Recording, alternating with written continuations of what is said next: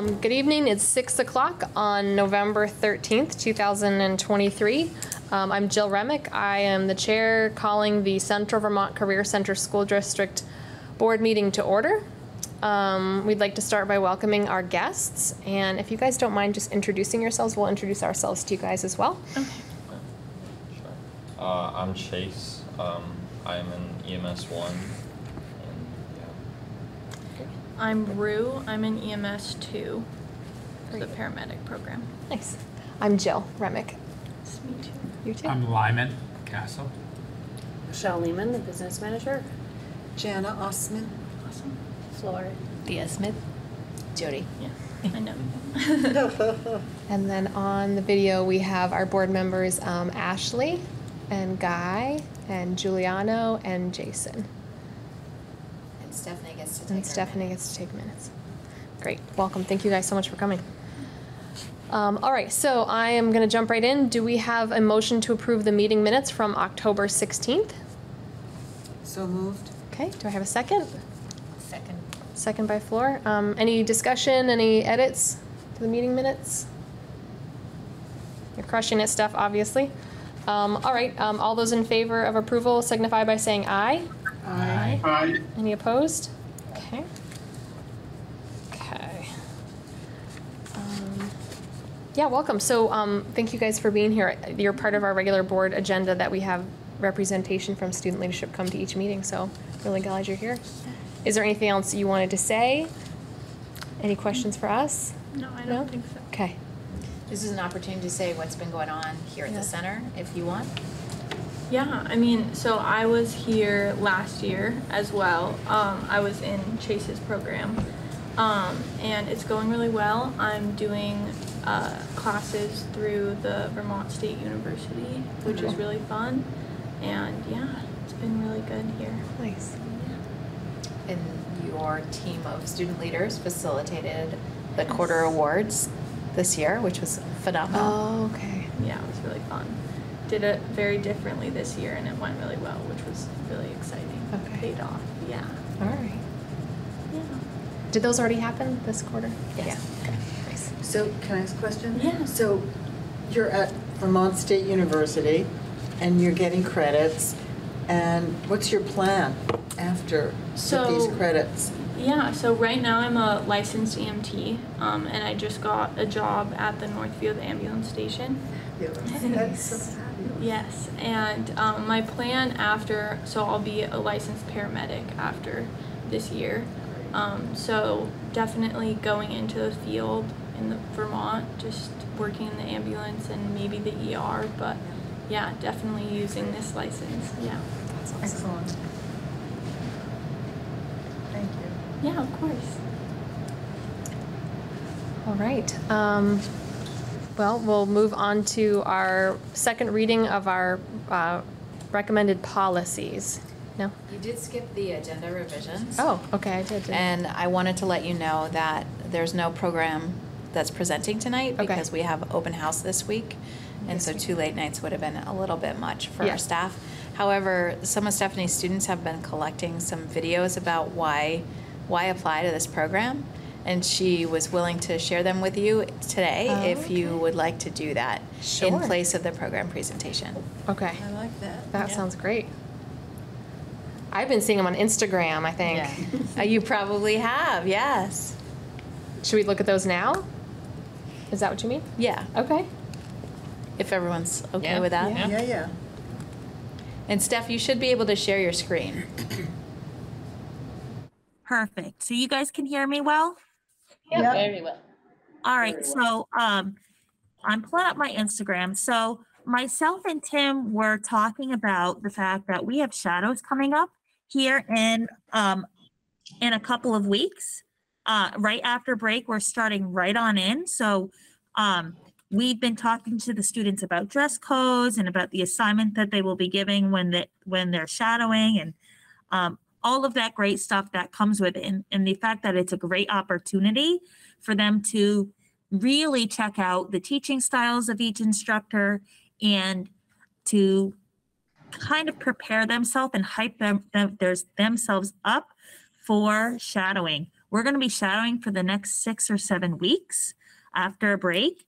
And again, it's a great way to enhance the admission process for our Expo kids. So Tim and I were talking a little bit about our Instagram. And if you guys follow our Instagram, Tim and I post almost every day, and where we really highlight what's going on in the classroom.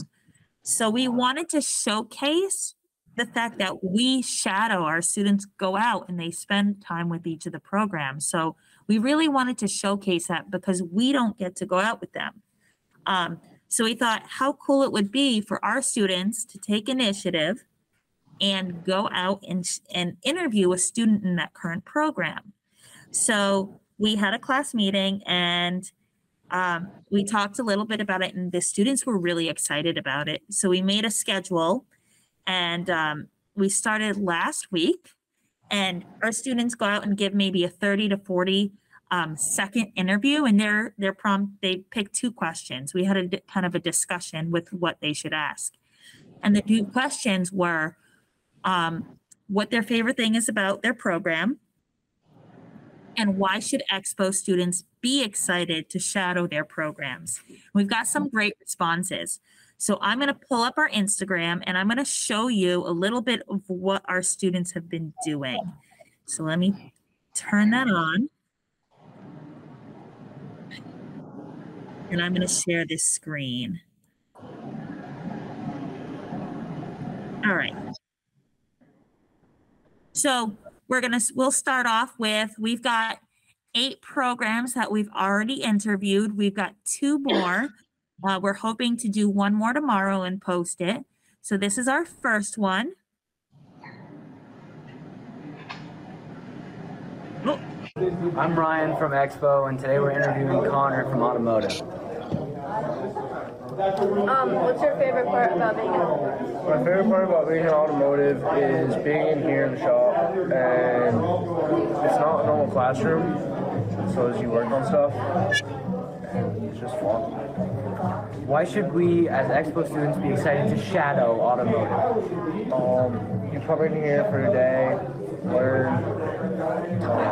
You're probably going to be doing tires, so get ready for that, but it's going to be fun, learn. Yeah. Thank you. You're welcome.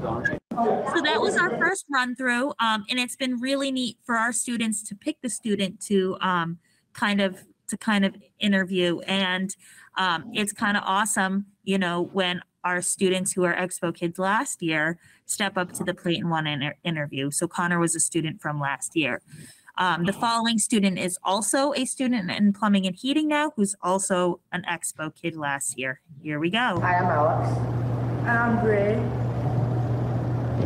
And we're interviewing Skylar about a couple questions we had for the program. So Skylar, what's your favorite thing about this program?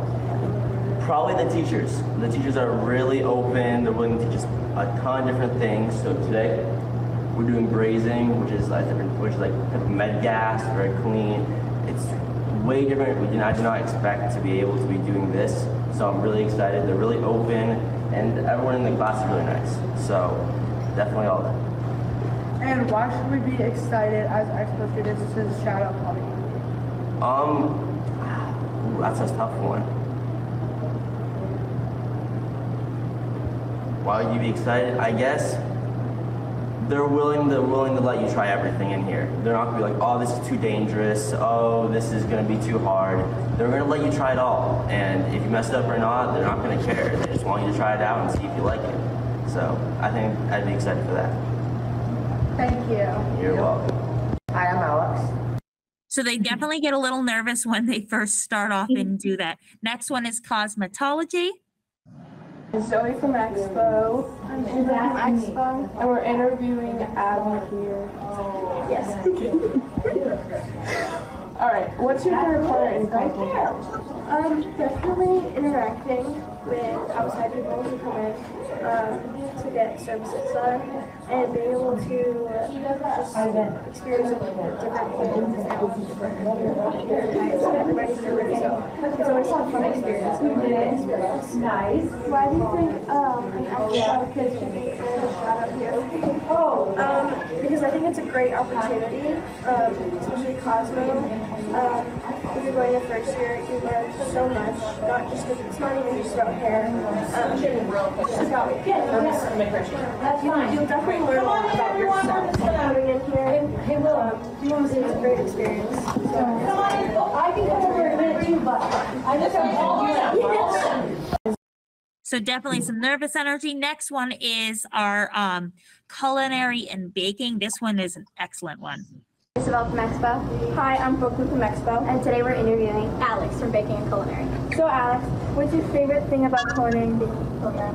Probably just getting to be part of the kitchen and part of this wonderful environment and getting to make lots of different things and learn lots of different skills. That was a really good answer. So Alex, why should we be excited to come down to Exploratory and shadow culinary and baking? I think there are a lot of reasons. Baking and culinary is very real. It's a very real profession. It's something that you can really apply to real life very easily. It's a lot of fun and a very high-paced environment. So there are lots of really amazing people, and you just get to make awesome food and you get to try it, and that's really cool. Thank you. That was a really good answer. Thank you. Isabel from Expo. Hi. Then we've got building trades. This student decided to ask some different questions, but again, this student was a former Expo student, so it kind of all wrapped together. Hi, I'm Emma from Expo. What's your name? I'm Caleb from Building Trades. Okay. What's one career that you want to get into after building trades? I'm either going to become a welder and go to welding school in Ohio, or I plan on actually staying in the career I'm going to school for. What program did you attend before building trades? I was in Exploratory, and I met Dimitri when we did our shadow days, and that kind of caught my interest in becoming a carpenter. What advice do you have for getting into trades? Stay on your A game when you're in Expo or at your sending school. Don't goof around and do your work. Hi, I'm Emma from Expo. And let's see, I think we have a couple more to show you guys. So this is an emergency services student. Again, this is a former exploratory student as well. Hi, I'm Brody from Exploratory Technology. I'm Reese from EMS 1. I got a couple questions for you. What is your favorite part about EMS?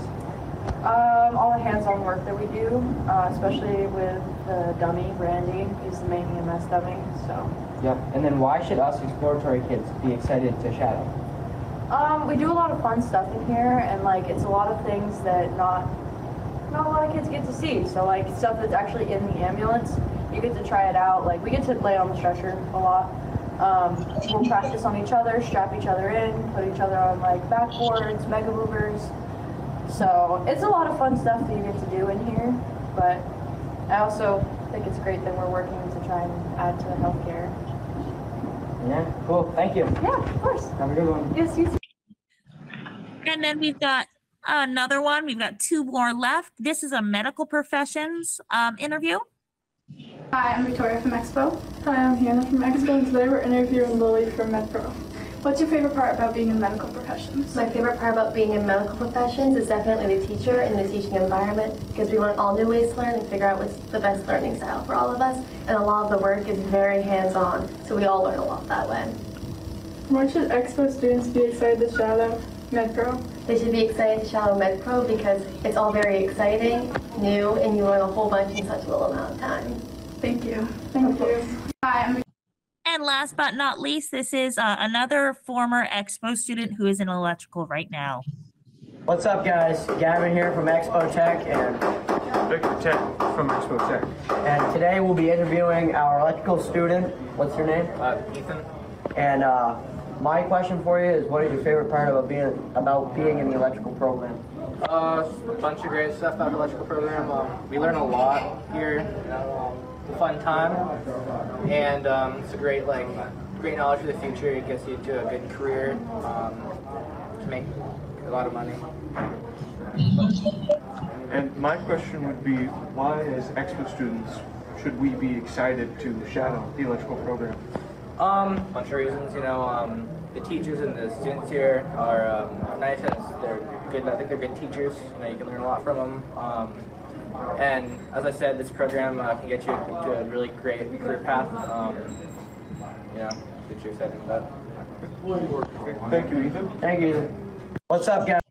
So we have, let's see, stop there. So we have a lot of really awesome stuff going on. It's the students definitely have this nervous energy going out there to interview their peers. And a student is the one holding the iPad and is the one filming. So they have to do a little bit of practice and a little bit of making themselves get out there and kind of going outside their comfort zone.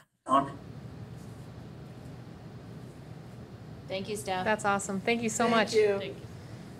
Look for more to come. All right. Thank you very much. All right. We'll move on to item 2.3, our remaining recommended policies, the second reading.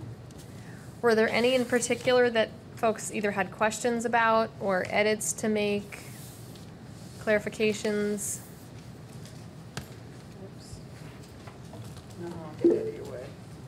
Guy? Yeah, this question is for Jody. I remember at the last meeting, I thought you said there was one policy that's going to be under review that we're going to probably look at again. Can you remind me what that was? That's the equity policy. Life, our equity scholar in resident, is facilitating a committee that's looking at that, and they're probably going to bring some recommendations to you after the staff has been able to revise it, and then student leadership is also going to look at it for feedback, and then they're going to bring you a draft. So he's planning on updating the board in January. Oh, okay. Thank you. Yep.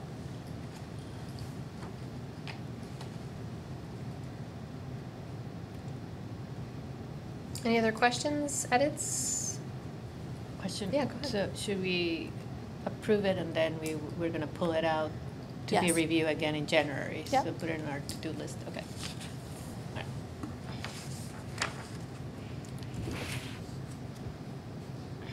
We need a motion.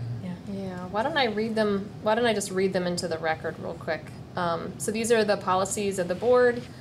Student conduct and discipline, search and seizure of students by school personnel, student self-expression and student distribution of literature, transgender and gender nonconforming students, district equity policy, curriculum development and coordination, educational support system, community use of school facilities, the use of school facilities application, fiscal management and general financial accountability, electronic communications use and retention, capitalization of assets, prevention of conflict of interest in procurement, access control, and electronic surveillance. What's capitalization of assets again? What is that?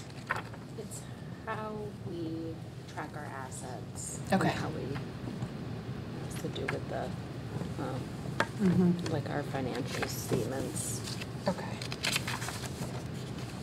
All right, so do I have a motion to approve these for their second reading? So they come back for a third reading? They can, or they can be adopted now. Oh. Oh. Oh. I move that we adopt them now. Okay. All right, we have a motion to adopt. Okay, second by Guy. Any further discussion, questions? Can you repeat the who made the motion first? Because you said Guy was second. Yep. Jana made the motion to approve or to adopt the policies. Great, thank you.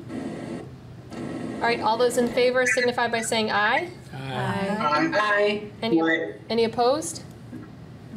Okay, all right, great. We just got a whole lot of work done. Thank you for preparing those, Jody. And then it sounds like we will come back and revisit C29, the equity policy, later in the school year, based on the work of the equity scholar in residence. Okay. And we have more policies. We have more to look at coming? next. Okay. Different ones, though. Okay. All right, next up we have committee reports. Do we have a report from the Finance Committee? Yeah, I forgot the memo. I was like, I didn't want to bug you in the weekend, but I'm just gonna share it with you guys. Right now, there was supposed to be a little memo in there so that we won. Next time, bug me. Sorry, it was the weekend and I was, yeah. So I'm just making you viewers. So we can't really hear you guys. Sorry, Steph. I was just saying, and I'll share it with you so that you can make notes. There was a memo that I gave that I Jody, received on but Friday and forgot to share. It's okay. Are you able to mute Ashley? I think Ashley's. Oh, I can. For some reason, we're getting a lot of background. Yeah. Okay. It's not mine, I don't. No? Okay. It is. Just want to make sure that I got everybody, so that everybody could be looking at it at the same time. Yeah.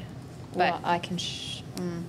Yeah, I'm just doing that now. When I switch that screen, what does everybody see? Stephanie, do you see my screen now? I do not. I just see the owl view. Okay. Okay, so the memo really, what we spend most of the time talking about, I just share it with you guys. I think I'm missing a couple of people, but you can add more people. And for some reason, it's not letting me send it. Oh, share anyway. Can you share your screen? Oh, I can share my screen, but I'm not in the... Oh. Yeah, so we spend most of the time talking about the budget and the next steps for the budget. Jill was there with us too, so trying to tie in together what is best outcomes for kids. We had asked Jody to take away her superintendent hat and put her director hat in order to look at the budget, and so we discussed the budget with that eye. We came to the conclusion, and we'll talk a little bit because I don't know that we're ready to share that right now. We'll talk more about the budget later, but what we felt at the Finance Committee is that we needed some parameters in order to help them sort of narrow down and come back with a draft for us. So the memo that I just shared with you guys, and I'm sure I'm missing a couple of people, and Jason, I think I missed your email, but I will do it right now, is if we think about the budget with an educational equity lens, I actually use a lot of the language from the equity policy at the beginning. So what is best for all kids, we came up with 4 parameters maybe that we want to brainstorm with you. Number 1 would be develop the Central Vermont Career Center budget towards a full-day program that realizes program quality improvements and results in improved student outcomes. And that means develop towards a full-day program is because we're not exactly sure that we're going to be able to do it this year, but all the work that we're doing will get us there. So nothing that we're doing will set us back, if that makes sense. So that was parameter number 1. Number 2, explore opportunities for collaboration across our sending districts in support of this work. Number 3 is consider configuration changes that realizes program quality improvements that can serve more students. And number 4, which was also a brainstorm, is we could give them a percentage increase between level services and the desired state. And just to throw some numbers up, right, that could be anything between 14 and 25%, which we know it's 25 is too much, 14 might not be enough. So, and inflation rate is 7.6, and so that's what we have to discuss today. So I don't know if the first few ones made sense. I know that you can't quite see them there, but I emailed them to you guys. You can also join the Google Meet and share them on the screen. That might be the easiest. Yeah, so hold on 1 second. I'm gonna join the Google Because I can't do it without opening my email in front of everybody. Yeah, so hold on. Join Google Meet. Allow, join now, because that might be easier. You two are not captive for the entire meeting, by the way. So when you need to, you can. Wait, have to double mute. And that should have. Oops. I'm muted now. No? Yeah. Okay. So now let me share my screen. Present now. Allow share window. Allow to share. Gonna share my very messy desktop. Don't get scared of how many things are open. Can you see my screen? Yeah. Are you seeing my screen right now? No. Very soon. Okay. Here we go. Okay, so now, it's at another meeting, sorry. Oops, not LMC, wait. You'll get there. I'm gonna get there. I was just there. So would the idea be that we as a board have a discussion now to send back with Jody and Michelle, and then in December we would have like a draft? Yeah, that would be Okay. ideal to give them some direction, because right now, you know, so if you look, I can make my screen a little bigger. Is that makes it a little better for you guys? Yes. So, those are, that is just what our equity Right, policy that's what you just basically said, said, which is what we want to keep in mind when we're developing a budget. And it's that umbrella that we're hoping to use. And these are the 4 parameters that we were thinking. The one with the question mark at the end is, should we try to think about a percentage? I think the first 3 ones, unless we want to wordsmith them, I don't know. I'm open for feedback, so. Giuliano, Guy, I don't. Can you see them there? Yeah. Yes, I can see them, yeah. I'm all set, thank you. Okay. And also, just for context, as far as percentage goes, there's a lot of pieces that all school boards are grappling with this year, because the statewide health insurance has gone up pretty significantly, and then a lot of us have collective bargaining agreements. So there's places that already, you know, that are outside of the control of the board discussion, and that makes it tough, because that means we're really having to sort of dig into what we can control, which is staffing and programs in the building. And I had one question. Does the new formula, statewide formula, impact us at all? No. Because their funding is different with the Perkins. Right, So, okay. It That's impacts your sending district, yes, and it we does. impact our sending districts, which is a little unfair, but Yeah. it is something that we have to keep in mind, right? Because Right. we are sending this back to our sending districts that are already being taxed with, not tax. I don't mean tax by tax. I mean stressed by in different ways, right? So Montpelier is more stressed than most of our sending districts. We're not as impacted. So are you saying, Jill, that because we don't know exactly what the percentage increase is gonna be for health insurance and all of that, this is just kind of just a guesstimate of what we think an increase should be, but it could be out of line because there were so many other added expenses? no, sorry if I said that wrong. So we I do probably know heard it health wrong, insurance but- is up, what, 14%? 16%. 16%. And you know, we're close to our collective bargaining agreement being situated, so that's, you know, that was sort of what we had budgeted for. So I guess what I was saying is those are things that are kind of set in stone. Right. So the question is how do we operate how do we, beyond that? yeah, and what are some either adjustments that we make so that we can keep the quality high and the experience high, but it might be less programs at some extreme, or, you know, using the programs differently, or finding space for things, or, you know, what do we? Go ahead, Guy. So, just so I understand, does the full day piece in number 1 fall under the desired state in number 4? Or does it fall into level services in number 4? No, number 4, the percentage increase between level service and desired state should be something in between, right? Not, we know that we can't have everything. Am I understanding your question right? I think he was saying, is full day a desired state, or is that a level? Where was it? It was in It's in a mixture of both. Because in level services, we already have 3 additional staff members, 2.5 additional staff members, and we need to bring in more staff members. So basically the question is we know we have these expenses that are coming up that are set in stone. With any additional increases that we want to make, where should we focus that onto? Should we focus that onto bringing these full day services, which means more academic teachers? should we focus on expanding, making partner agreements and expanding, our programming choices? Like what do we do this year to get us to where we want to go in 5 years? And that's really a board discussion. So it's gonna cost more. I mean, a lot more, because we're hiring all these new faculty.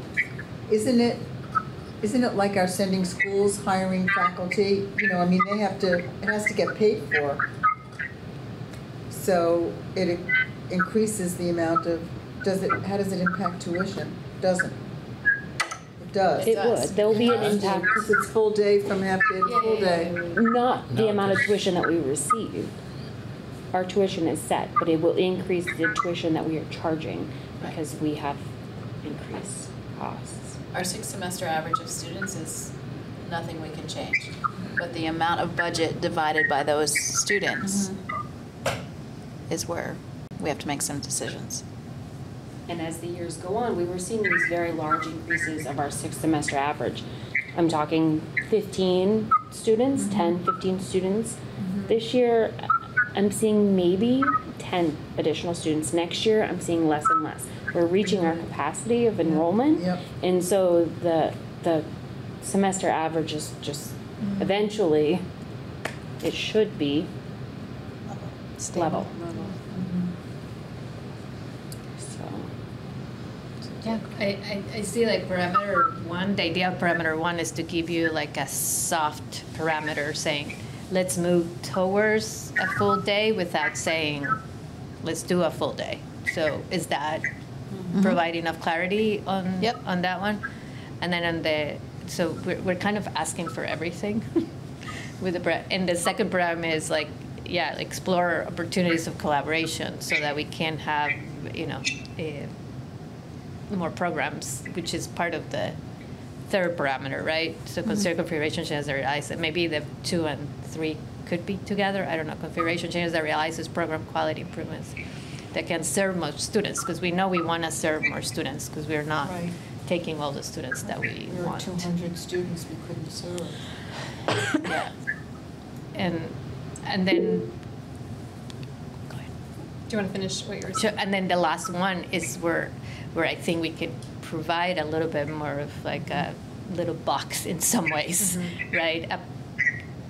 A percentage, even if we're just guesstimating at the moment. We know 16% is the healthcare, and we know more or less that the desired state was almost all the way up to 25, and we can't quite the wish get list. The wish list, the wish list. So do we try to stay with the 16% already that we know that is healthcare?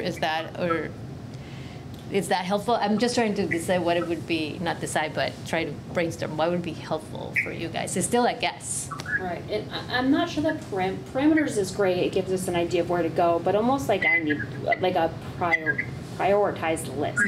What is going forward in the next 5 years? What is the priority? Is the priority to have more students so we fill all of our programs multiple times? Is it going to be to, ultimately it will be a new space, but in the meantime, is the priority to expand within the structure? The structure or outside? Should we put programs on hold for a minute and talk about full day academics? Like prioritizing within these parameters, yes. I mean, and I guess what we were saying is that we don't want to be giving that prescriptive. We don't want to be that prescriptive because we don't know the student needs. We shouldn't be the ones telling you, you gotta just invest on, we're giving you a structure to work with the student needs that you have. Because, like right now, I don't want to set, and I know Jill would feel the same way, and you guys, we don't want to set a precedent that we, the board, sort of micromanage. You need to add 3 programs, that shouldn't be us, right? Like, in my mind, that should be you guys collaborating with the sending districts and seeing what the priorities are. What are the students saying? What are the student needs? Your guys are boots on the ground, right? We're saying let's move towards a full year. Prioritize right now because we're strong with money on how that we can, achieve some of that and not go backwards next year. And can we implement a welding program, which we've been talking about for 2 years, you know? No, maybe not. You cannot have it all. I'll tell you, we can't do both. We cannot. There's no way we're going to be able to hire academic teachers and have another program. It's not going to fit in the budget. Well, that's important to know. So that's right. So we need to prioritize. So we change our thinking. Right. I mean, and the other thing that's coming with this welding program, yes, there's going to be a highly qualified teacher or industry professional that comes in. So the cost of that salary is likely going to be higher than it would if we got a science teacher that could come in with a 4-year degree type thing. But also the space of that, we don't have the space for that here. We would have to find space for that there. We have the cost of the Granite Museum, we have that offsite, and that cost is increasing. Oh, really? So it's kind of... Even this facility's use cost is going to increase. This facility? Oh, yeah. Of course. I have budgeted at least 6% because that's what it went up last year. Wow. And that's without taking on any additional space. But that's another question. Is there more space here? We've been asking for it. Is there more space that we can utilize here? Is it ever possible that the reality of a new space will be realized? We are not in the facilities. Yeah. Update it. We gotta get there. Guy, did you have your hand up? I did. So the thing that I'm most alarmed about at this point is when I heard the stat the other night that, correct me if I'm wrong, Jody, but have we turned away 200 students thus far? We had 400 applicants. We accepted 208 from last year. So it was last year's data. Okay. So, for me, in terms of the budgeting piece, there's two sides of this. One is we're missing out on revenue because we have some potential quote unquote customers that we could, be working with. And then I guess the other, and I may have asked this before, but does the tuition end up being different if we go full day? No. So let me play devil's advocate. If we're going to spend more money to go full day, not get any more revenue than now, and we're leaving out roughly 200 students, for me, something doesn't equate, and I'm missing something. And I don't know why I'm just coming to that conclusion, but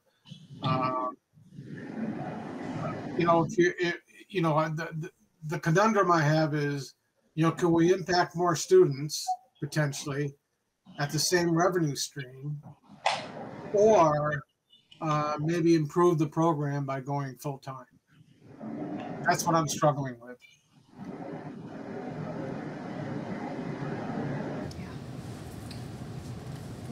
Is there, at the risk of micromanaging, which I agree I do not want to do, but it was interesting for you to say we can't do the welding and the full day. And it would be really interesting to see numbers with each of these things and be like, if we did a little of this and a little of this and a little of this, where would that budget come? And if we did a little bit of this and a little bit of this, where would that come to? Is that a reasonable ask? I don't know. I've never. Yes, and I think that's what we're asking. It's a future full day. Right. What is that? What does that look like? What does that look like? Incorporate some quality improvements. You guys have been working on your quality committee and some partnerships to serve more students. So we're kind of asking you for all. And I just added the word future because I think it was confusing there. We're not saying do full day next year, but whatever work you do, work towards a full day. The point of the full day was to be able to utilize our space to have more students. So in the first year, that schedule kind of morphed into not being able to utilize our space for 2 programs at the time. So originally it was, they'll have classroom space here and then shop space here, so maybe we can hold more classrooms. But eventually that morphed, so that full day, as of this moment, the draft of the schedule would not allow for multiple programs to use multiple spaces, shop spaces. Classroom spaces we would. So Are most of our sending schools in favor of a full day? Most. I know 2 aren't, but I think 2 wish we'd done it last year. 2 are kind of on the fence, and 2 are not thrilled with the impact it will have on them. And I think it's kind of hard to weight schools evenly. Right. Because yes, everybody has a say, but the amount of students that we're serving in each population is different. Absolutely. And so some of those heavy hitters are really pushing for a full day. Yeah. And those are the schools that send the most students. They are. Correct. Right. They are. But we were not moving just because our Senate, because part of having a district board, right, is that we're not a RAB, we're not an advisory board. Right. And what we were seeing is that that's what it was, best outcomes for kids, right? Mm-hmm. Like if we were able to have them full time, the benefit of doing the academics is that it was making them also be better, not be better, that's not the right word, you guys help me. It will give them the shot in the arm that they needed in order to perform better in the other stuff, because they were getting the literacy help or whatever, and they were not commuting between schools. So it's not just because, so partly is, yes, we have to listen to our sending schools, but we also have the ability to serve our kids to what they need, right? Mm-hmm. That was the whole point of having better quality programs and having this. Is it all or nothing? No. No, I mean, so you have 4 schools that are on and 2 schools that aren't. Oh, like everybody moves to full day, or that's something that we could just look at in the future. I'm not sure how that would work. It sort of is because of the way that you would need to structure the schedule to allow academics to be across the day. Otherwise, I mean, you can't have 100 kids in one class, right? So you do have to have a schedule that allows flexibility.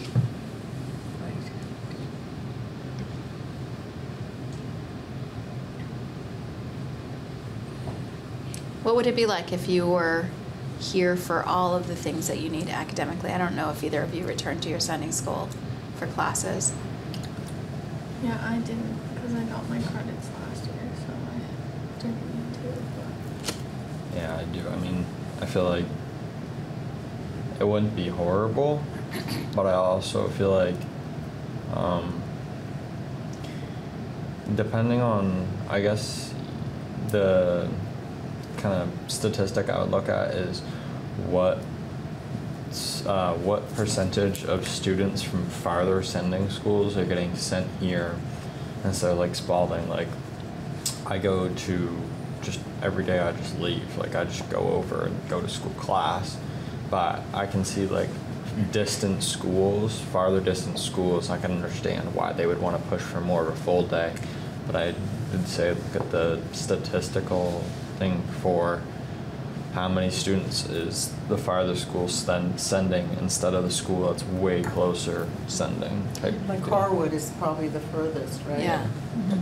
But some of your peers, I don't know, do you have a third block class? I do, yeah. Okay, so you go to that class late every day because of your schedule. So that disadvantages you in that class. Yeah. My teacher works around it again, but I feel like I do see where you're coming from. I guess it would make more sense if it was built into the schedule that we just stayed at CVCC instead of moving to our sending school and just continuing our own program there. I think also I've heard from peers that, so my sending school is Montpelier, and I think the, plus side to having everything here is like, it's 2 different environments, like being here is completely different than being at Montpelier High School. Like it's totally different, and I think for students who really like the environment here, which is, a great majority of the students really love it here. So I think that like for the students that, changing that environment is really, can be hard to like have to manage both environments. And I never had to do classes, but I have friends that do, classes at MHS and classes here, and that's, the workload is different too. They don't know what you're doing in your program very well.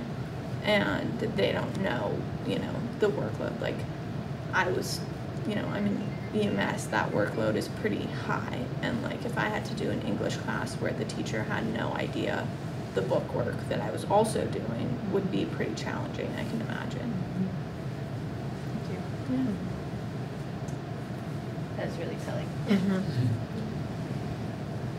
Not to mention that 30-minute plus bus ride between here and Harwood, and then having to take an academic class.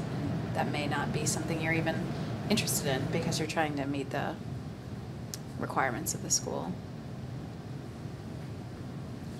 So that. And you go to university. Yeah. That 25% number, that was the, like, everything? That was the dream. That was the, like, full day and new programs. And new program, and I think also splitting baking and culinary, so that's another, so 2 additional spaces that we would need to find. I just want to try and it's wrap my also- head around what 25. It's also 25% of a $4 million budget, Right. not the size of budgets of our sending schools. Right. So it's another $1 million. Yes. And it's 16% is already just healthcare. 14%. 14%. Yeah. Level funded is 14. Oh, Right. So the health insurance went up 16%, which means that our overall level funded budget is going up 14%. Correct. So you're saying the sweet spot is somewhere between 14 and 25, or a range? Or a range, within yeah. that. So we could, we could say, I don't know, I'm just throwing numbers and that's not my, writing the memo could be my specialty. Just throwing those numbers is not mine. So, we could say anything between 16 and 18, I don't know. I just. 18 sounds like a good number. I mean, that's what you're. Like that, I don't, I don't have anything to, I think even thank you so much. You can leave that here too if you want. Has really helped steer. Awesome. Thank you guys so much for coming. I do, because it was like, I was almost under the, like, we go this way or we go this way, rather than, okay, let's. That's always the wish. I think what we want you is to be creative and allow you to move the program forward for the future, right? That's where we're trying to set ourselves. Well, what I'm hearing too is we want to serve as many students as possible and as high quality as possible. Yeah. So if there are some that are underutilized, like if there are some there are programs that are being underutilized, but we have a way to expand capacity, and some other ones that are in high demand, like that might be something.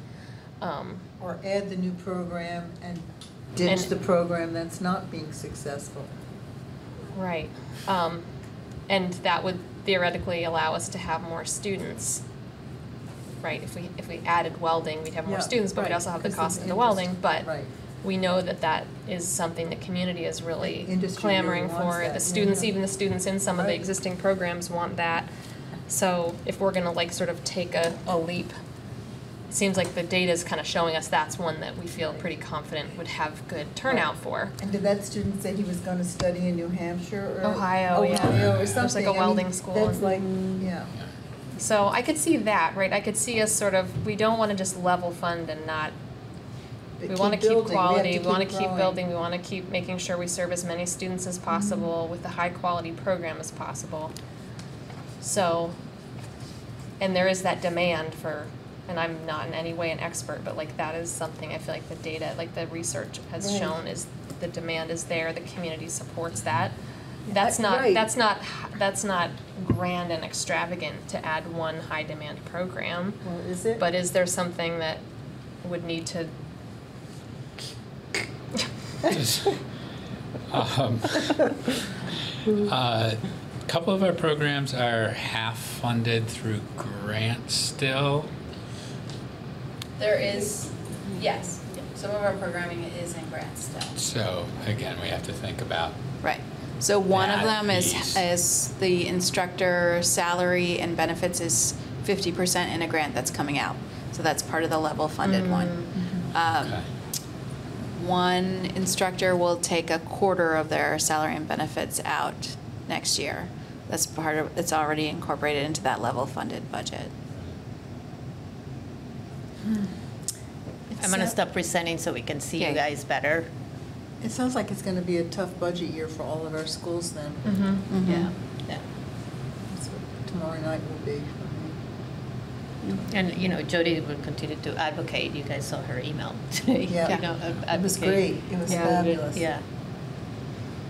Well, what I'm hearing tonight, and what I like, is can we cut something and really respond to a community demand, like for welding, and in good faith have the community embrace. You see, we said there was this need, that we responded, and we continue to grow. I mean, I feel like we have to show growth, or developmental growth. Whatever that program is, I'm just very Right. big into. You decide. You know, Right. You decide what Right. that program that far will be it. bring We more have a kids. process too. You have We a do have a you have a process. process exactly. that we need to follow. Right. Yes. Which, what's that? Okay, that was We a got long some finance ideas that committee we can- report. You got some ideas? To throw around for a Yeah. draft. No, that's what I mean. That includes, We've yeah. given you Right. some guidance. And I'm Yes. not hearing any board members say, let's shoot for the moon and be extravagant. I think we all are in the reality of this year's budget and the cost of things that we don't have any control over, but we definitely don't want to reduce the quality of what we're offering here. So would it be okay to do a motion to approve the parameters as they are? And so that you have clear guidance from us and, you know. Does that make sense?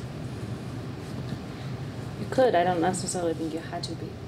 You discussed it. and It wasn't bring it warned back as to an the action fin- item. I think Yeah. the information Okay. you've given Given us has It's provided us enough. Okay. a good Yeah. information. Right.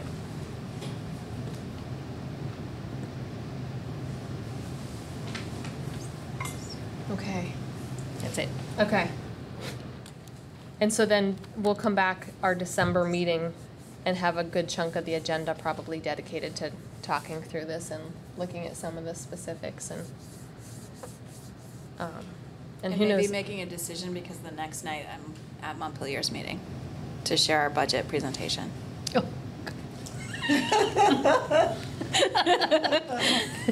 Kicking off the road show on December 6th in Montpelier. Okay. Yeah. You're on the road. All right. Everyone good on finance and food for thought, and keep thinking about it and review what Floor Road, and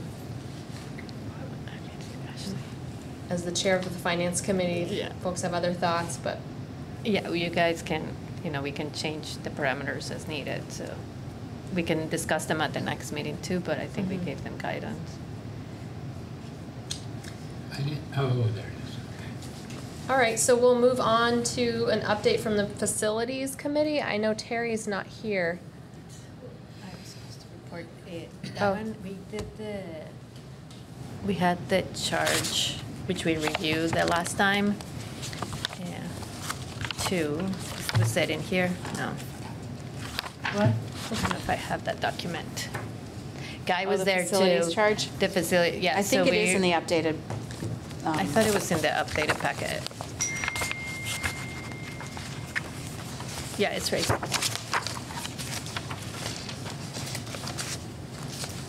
Might not have, maybe not the charge.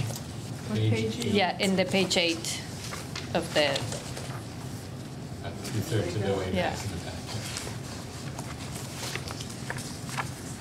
I can remember if we were able to review it at the last meeting.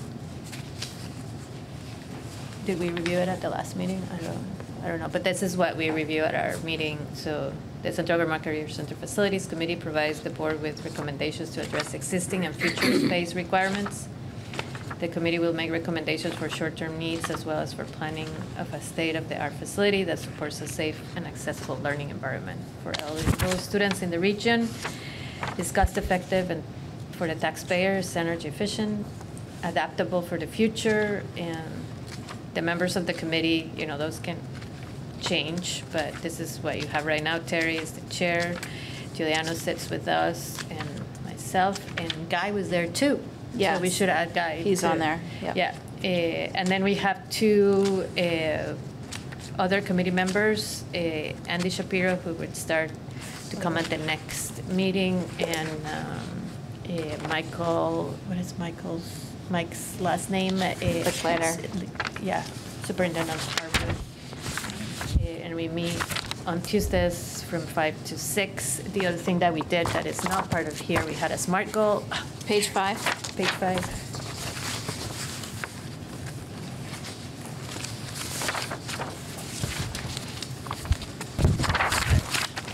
Right. Yeah. So this was the SMART goal. Does everybody have it out, or you want me to read it out loud? We could do both. Okay, the ability to serve all eligible students in our region and to provide programming that fulfills the needs of students, employers, and community are key points in the Central Vermont Career Center board goals. Our present facilities prevent us from doing so. By 2028, Central Vermont Career Center will have a state-of-the-art facility that serves all eligible students in our region, staffed and resourced appropriately.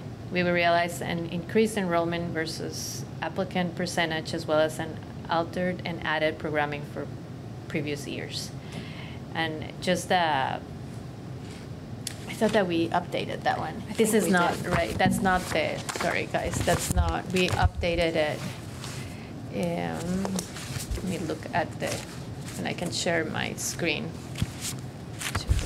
Better prepare for that. Apologize.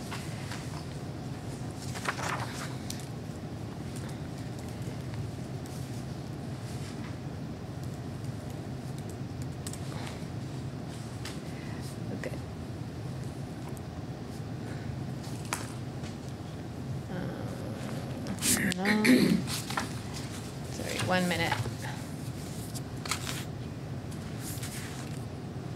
Okay. Was that as pithy as Yeah. this? This isn't right.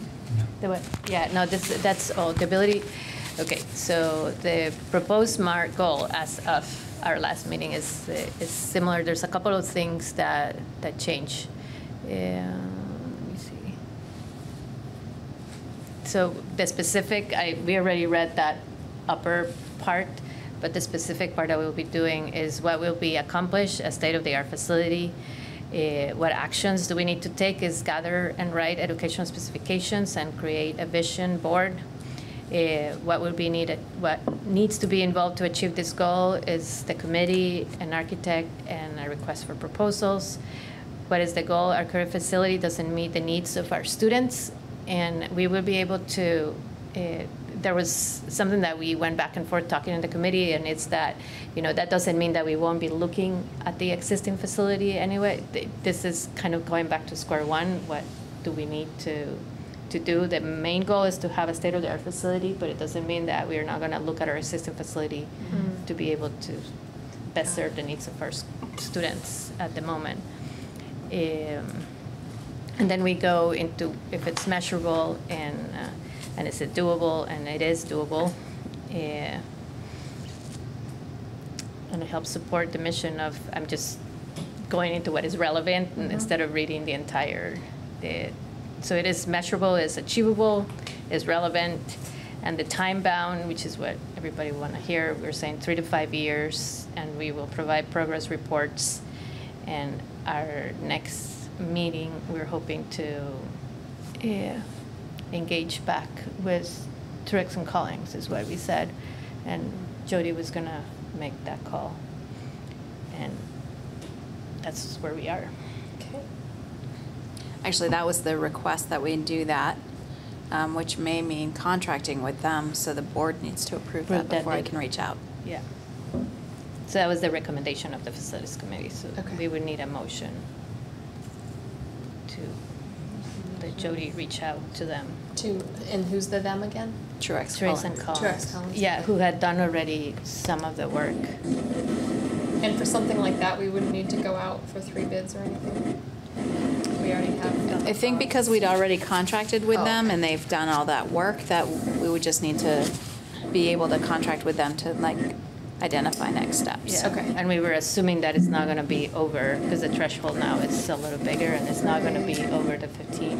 Actually, it's bigger than 15 now. It's 20, 40. 40, but ours says 15 as for board approval. Yeah. Or much smaller.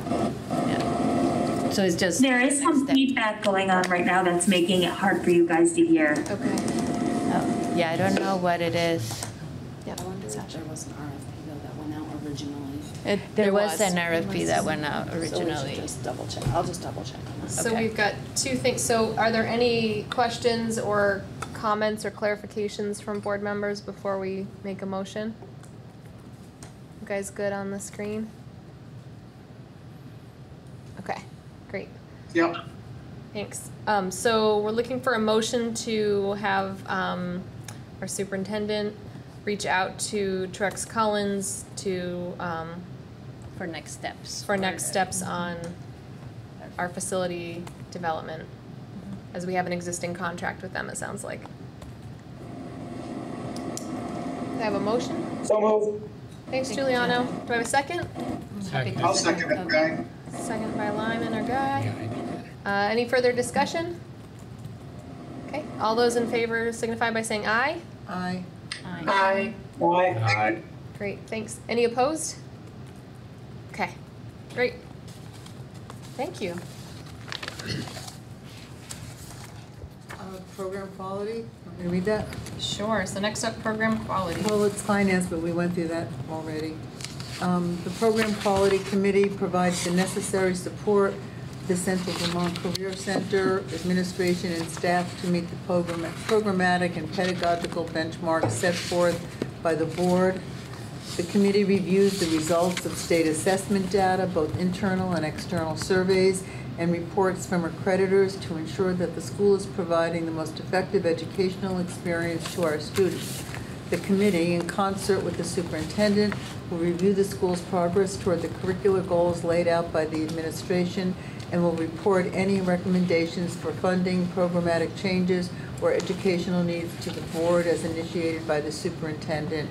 Members to be included in the committee are as follows. It's really just Lyman and me. The program quality meetings, Ashley is not really able to attend. The program quality, we meet on every second Monday of the month from at 5 p.m. to 5:45 before our meeting here. Go ahead, Ashley. I should be able to, it should work out that I'll be able to attend some, great. not all. Okay, fabulous. I do have a conflict because some of my bond, we're doing a bond with Truex Collins right now, and I have a lot of meetings, and sometimes they almost exactly conflict, but it shouldn't happen all the time. So next time I hope to be at the committee. Whenever you can, we look forward to having you. Yeah. Awesome, thanks a lot. Great. Our SMART goal isn't in here, and I wasn't able to. We'll work on that. Yeah, That's on for where our did it next go? thing. I don't know. We'll find it. We did spend time this week looking over a lot of the data that was presented to the group for the CLNA. Okay. A lot of great information on where we are. And so we look forward to continuing those discussions. And it just seems that a lot of that carried over in our general conversation as we've been discussing all these other areas. How many courses are full, you know, the fact that 200 students, about, 50% of our students didn't make it, and so forth. So, and then questions about welding and what other programs. So we've kind of touched on everything. There's a lot of cohesion in our conversation tonight. Great. Any other questions or comments? This is crazy. Ashley, is that an old hand? Old hand. All right, great. Thank you, program quality team. Next up is negotiations. That's myself, Guy, and Jason. We are going to go into executive session later tonight to provide you folks an update. Unbelievable. You'll believe it when you see it. All right, next up, the board handbook draft. We haven't worked on, is there a subcommittee working on that? Do you want a subcommittee? Subcommittee of one. And I have been taking notes because I certainly need to update several pieces of it. So I've taken notes that we need to make sure that all of the goals are aligned in there and that the charters are accurate. And then I know that Guy has been continuously asking about linking advisory board information in there. So I need to do that as well. Okay. Thank you for all that on top of everything else. Could I add one thing? I was reading about education for the board, and my thought was if there was any way to include things that would be good for new board members to. Yeah, that was supposed to be my stuff. Yeah, sorry. I told Jody that I would put that there. Because it was helpful going to the board meeting. Could we have a report out just on how the conference went? It's not. Oh, it's not. That would be. We do see it says advisory board reflection, which is from last meeting and not necessary for this one. So right there, we can replace that with conference reflection. Excellent. And that accounts payable, we weren't able to have our usual executive committee meeting, and so a bunch of these things got missed that shouldn't have. So that should be October, not September. Yeah. And Jill, sorry, can I? To add to what Lyman was saying is that I'll add the link to the governance standards there too, because that's going to be another thing that will help us next year, because we will have to be compliant with governance standards and guide sort of the education of the board too. We're already operating with that but not. It will make it more clear. Yeah. Okay. Or at least we've been trying to set ourselves in that. Guy? Excuse me, I'm having a coughing attack here. Not to give Jody any more work, but the advocacy pieces that you sent out today, I thought the references and the links that you had in there were very educational in terms of like background, in terms of the history, and I'm wondering if somehow we can incorporate those links, because no matter how long I've been involved, there was new stuff there that I hadn't really heard about, really read about before, and I thought it was pretty informative. But I don't want to make this a Bible either. Thank you, and I cannot take credit for those links in that piece. Although I did help edit it, that actually was created by Scott Farr, who's the president of our VACTED group this year, so the Vermont Association of CTE Directors, and he's lived through a lot of those. So he had a great deal of that information. So those links in that document that was signed off by the executive committee of VACTED, that came primarily from Scott Farr. So I'll let him know that you guys really appreciated the resources that he shared there.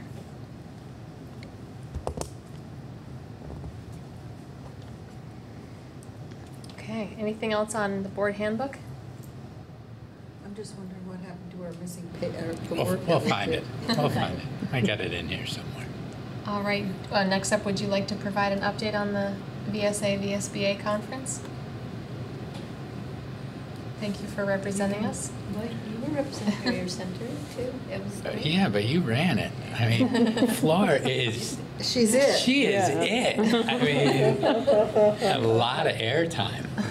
I didn't know that much, but a lot of kudos. It was, but it was, it was a joint effort, and Chelsea and Debbie from BSBA sort of really put the conference together, and there was a lot of learning for everybody, and so there was some workshops on policy, there was some workshops. So Jess and Sandra ran the policy part. This year we divided it in 4 to make sure that they were aligned with the governance standards. So one was in policy, and that was Sandra and Jess, the Carolis from. They ran that sort of to show board members, how to work on policy and look at it, but with a specific policy in mind, which is the health policy that is changing. So they hands-on on that, and you could take the session in the morning, the session afternoon. There was one on budget that Jeff Francis ran, and then there was one on done by the what's her name, which is mostly an open meeting law, and that was run by Cara and our secretary. Yeah. Oh. Her Secretary of State. Boucher. No, not their Secretary of Education. Sarah Copeland-Hanson. Yes, yeah. and her assistant. Yeah. So Sarah was there. I'm sorry, I'm too many. There was one on today. onboarding new board members from a couple of superintendents. That was good. Yes, and that was really good. And then we had two panelists. One was a superintendent and he also did the two pieces of the standards that were not covered by these 4 workshops, and that was really well received, because he was a hands-on, even though he was not from the state. It was very much, it's best student outcomes with a governance mind in mind. So, what does good governance look like in order to achieve outcomes for kids? And then the other presentation was on depressing. Yes, a little depressing but real, and I think this is important for everybody to know, because this is going to be the conversation of this year. Jennifer Berkshire, I don't know if I'm saying the name right, Berkshire. Yeah, because it was like, you can say Berkshire. yeah, like the mountains. She has a podcast with Jack. I don't know Jack's last name, but they have a post. Have You Heard is the name of the podcast. But she really, the one quote that stayed on my mind a lot was like, there's some states in the country that are a decade away of not having public education. Right. And she talked a lot about, what it means to, if you're in a public education system, you have rights. If you're not in a public education system, you do not have rights. And in system, I mean, the difference between independent and public. And I don't really want to get into that right now, but just an awareness of or the way that schools about can the privatization of public education. Yes. And some of the examples from New Hampshire were really eye-opening, I think, when talking about the micro schools and the fact that this is a business out of another state, and that the folks that are leading those schools, they don't have to have any training. They have they have to have a background check, but there's not the same oversight that there is by the state of the public education that we have. They're not held accountable. There's no accountability, no accountability. And talking about moving to a voucher system, which, like, I think categorized as Educade. Yeah. And so, the folks that have the money and can afford it can pay for whatever educational experience for their kids, and everybody else can only afford whatever this voucher amount is, which leads to less access, less equity. Yeah. Did they talk about charter schools at all? No, but the charter schools are part of, she explained it very briefly, the charter schools are part of that non-compliant. So, and in Vermont, we could move into having, we already have 2 different sets of standards for our schools. So the more that we keep going that way, the more that we sort of move away from having a democratic society. Schools and public schools. Yeah, there's different. So we're working on the Rule 2000 standards right now, and so we're not being held accountable to the same standard, right? And what we're hoping is that all our schools, whether they're independent or public, that are receiving public money, are held to the same standard. And then you have homeschool education, which is a whole other and that's always gonna be there. She didn't get too much into it, but I would encourage you guys to listen to those podcasts. Tell me the name again. Have You Heard? Have You Heard? Yeah.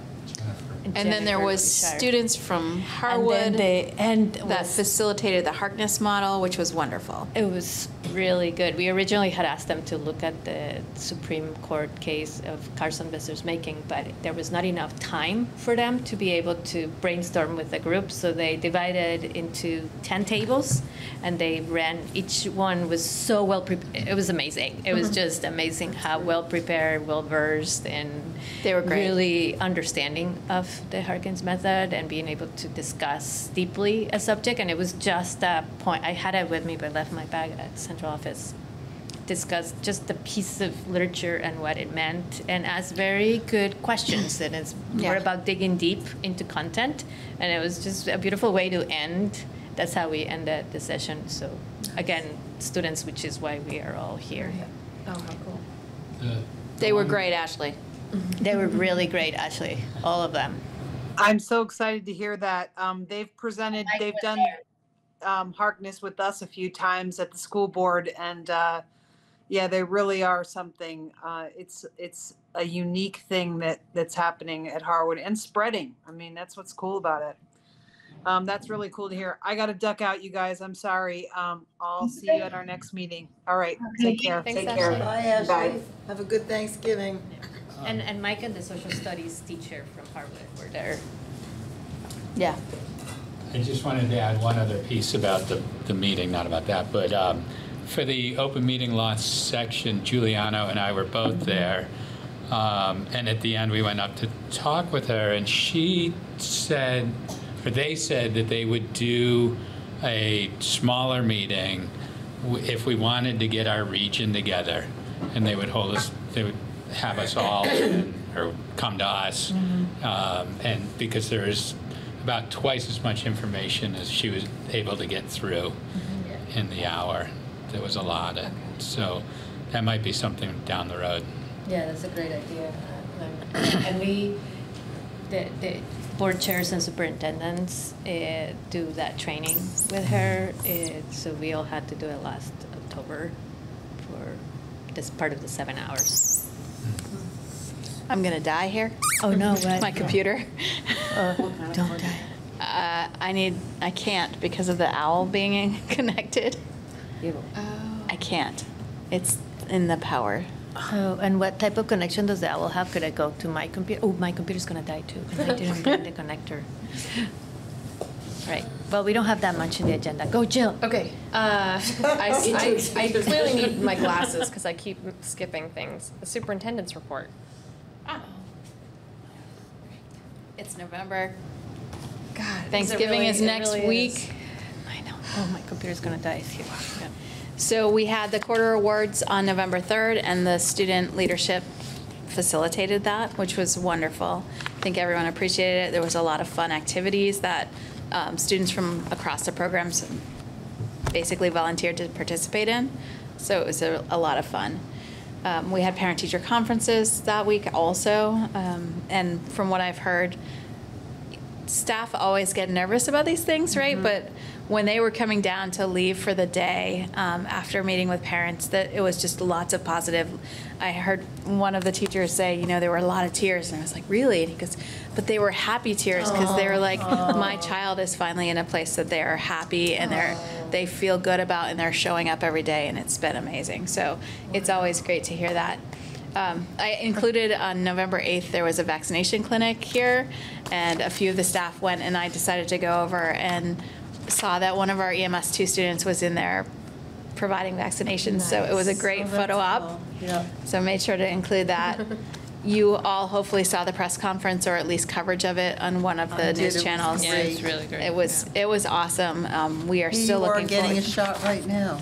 Yeah. We're still looking forward to getting that mobile home to renovate. It hasn't come yet because it's not quite ready for students to go into because of the potential for mold in there.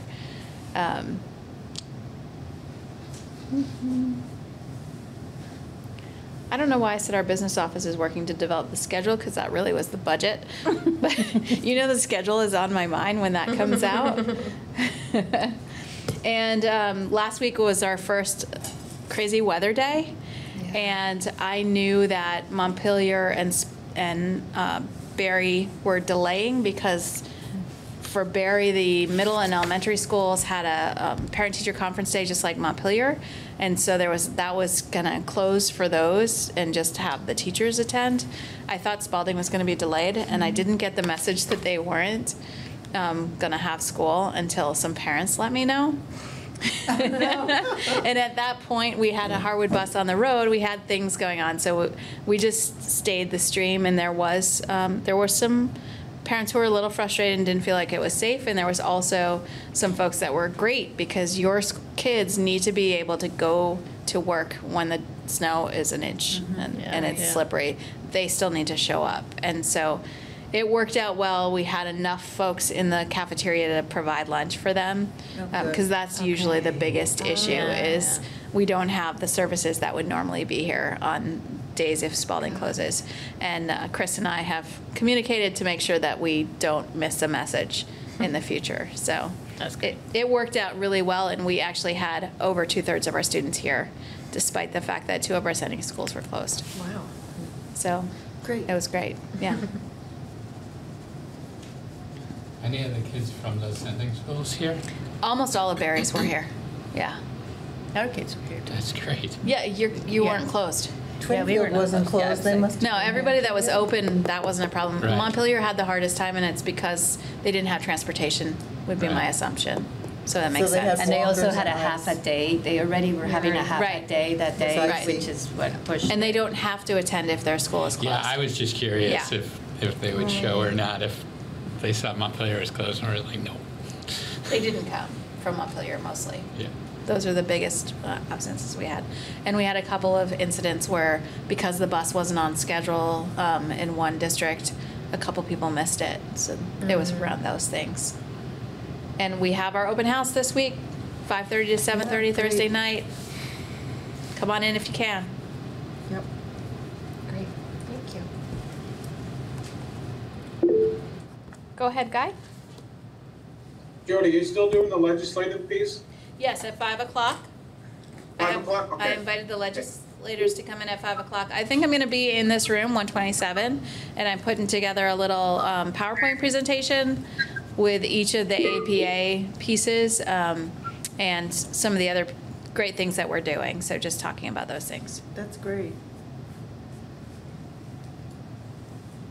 Are you saying you're hosting the legislators here? I invited all the legislators to come to open Nice. house and asked if they wanted to come early, that they could come and meet with me, and we could talk about some of the things the center's working towards and some concerns. And so I've sent both of those letters as well to them. To all of our towns.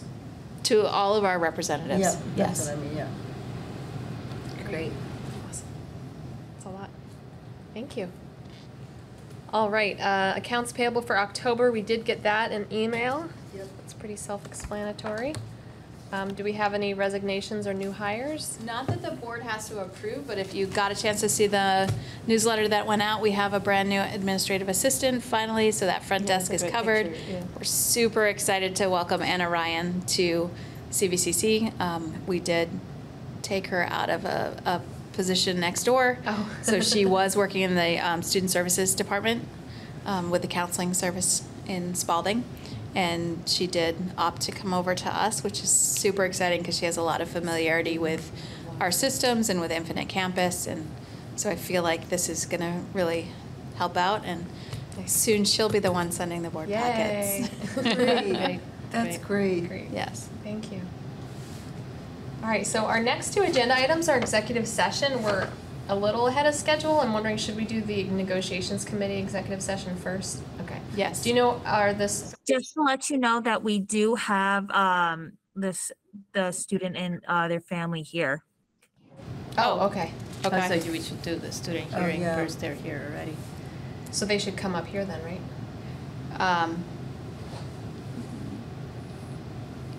They're in Yes. the building, Stephanie? They're in the building, but we need to make sure we Yes, I shut have- off cameras. Yeah, they're right here in the front Yeah, we office should with me. move. Should we go to a different room? We should move to a different room so that we Yeah. don't have to.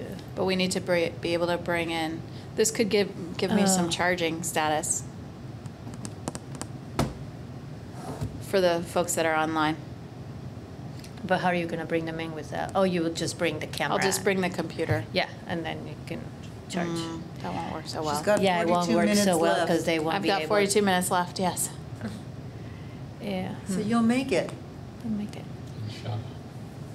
I think, can you make a room I can make a room from this meeting. and just ask you to stop recording? I think that might be the easiest because otherwise we won't be able to. Yeah. Well, whoops, I can't do Oh, it not yet because Okay. we have to. So I'm looking for a motion to go into executive session. The language is on our agenda. If someone wants to make that motion.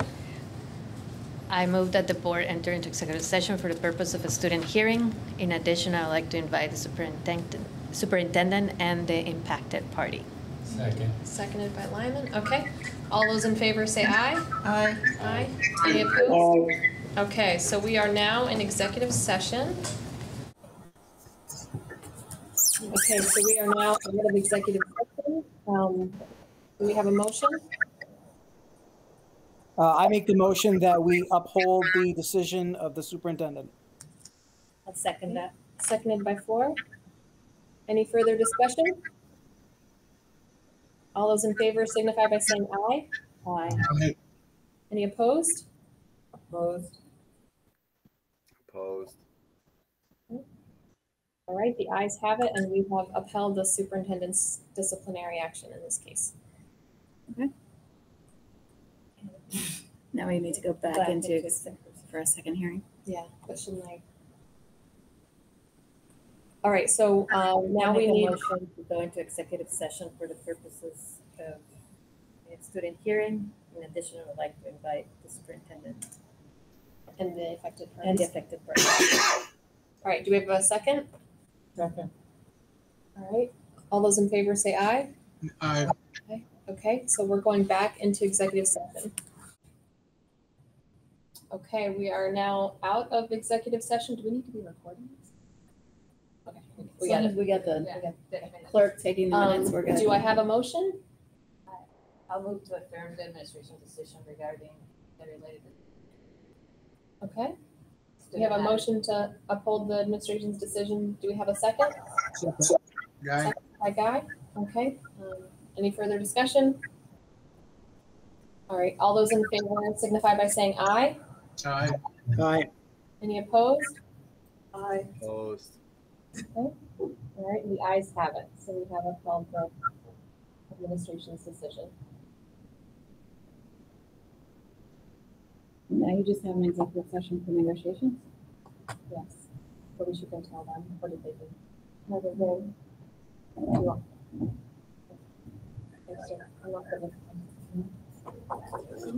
Yeah, yeah.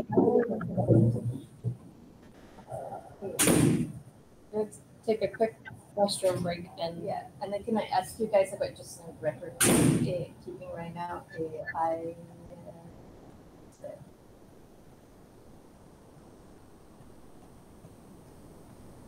Yeah, I listened the second before it was Guy. I have you, Guy, as in the first student matter. Did you second going in? Did you read it by any chance, Jim? Sorry. I think you did. Okay, so I have you, Guy. I just want to make sure.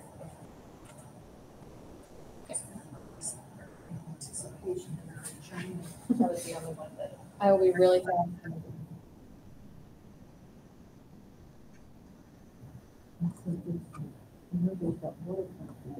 Is there water coming?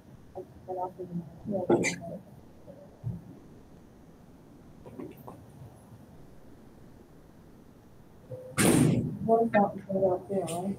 There's one next door. Oh. And there's one out there too. Thank you all. I'm sorry that was super complicated. No, thank you for dealing with all of this. Not easy.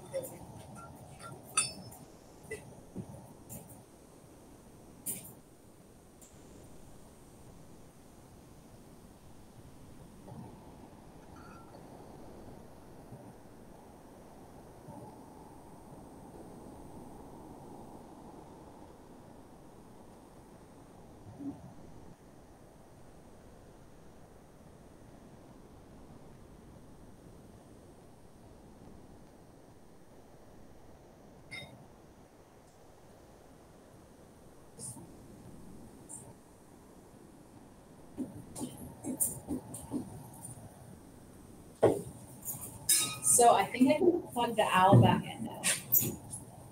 We have to do this other executive session. I know, but it's still better. We need to do it number 2. Yep, that's probably very short.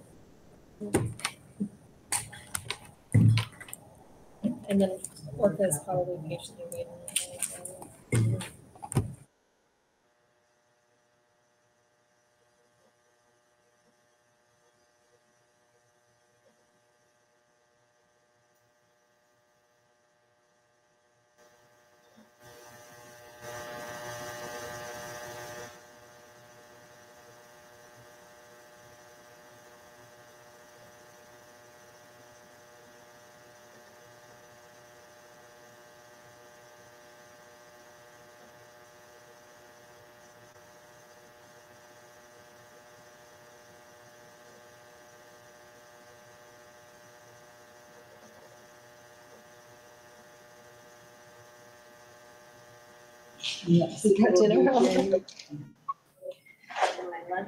Okay.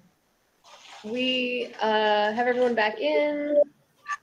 We are looking for a motion to go into executive session. The language is on our agenda at the bottom of the first page. Do you want to make that motion? I move that the board enter into executive session for the purpose of a negotiations update as premature general public knowledge would clearly place the board and the association involved at a substantial disadvantage. In addition, we'd like to invite Superintendent Jody Emerson into the executive session. Second. Aye. All right, do we need to go into breakout because of the ARPA? Yep. Okay. But you have to vote. Oh, sorry. Any opposed? Aye. No, everyone, I thought I heard ayes. No. All those in favor say aye? Okay. All those in favor of going to executive session, say aye? Aye. Any opposed? Aye. Okay, sorry. Did somebody say nay? I know. I thought guys said aye, so I thought I had already asked, but. Yeah. I'm getting punchy. Yeah, we're getting punchy. We have a really full agenda in December to talk through the budget. I think that's going to take the majority of our time, and that deserves our time. That's our big charge as a board. Do I have a motion to adjourn? I move that we adjourn. Okay. Second. Second. Any further discussion? All those in favor say aye. Aye. Aye. Any opposed? All right. Thank you, everyone. Thank you, everyone. Nice to see you all. Not easy. Thank you, Thank Mr. you. Orca.